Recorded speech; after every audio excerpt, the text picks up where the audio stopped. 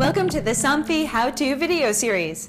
In this part 1 of this 2-part video, I'm going to show you the basic sequence of copy and paste that allows you to add new remotes, wireless wall switches, or other devices to control your motorized shades. Let's start by talking about channels. A channel is used to organize motorized window coverings with their controls.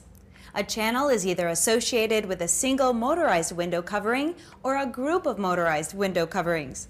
Remember that with Somfy handheld remotes, a TELUS 1 is a single channel remote, and TELUS 4 is a multi-channel remote with 5 unique channels. 1, 2, 3, 4, and 5, with all lights illuminated. This shade is working on a TELUS 1, and I have a new TELUS 4 that I would like to add. No problem, I'll show you how. Start with the remote that currently operates the shade.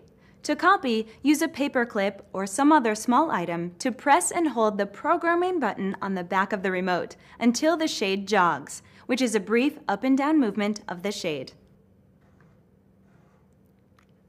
Now get the new remote and select the channel that you want to add to control the shade. In this case, I've selected channel 1. To paste, press and hold the programming button on the new remote until the shade jogs again.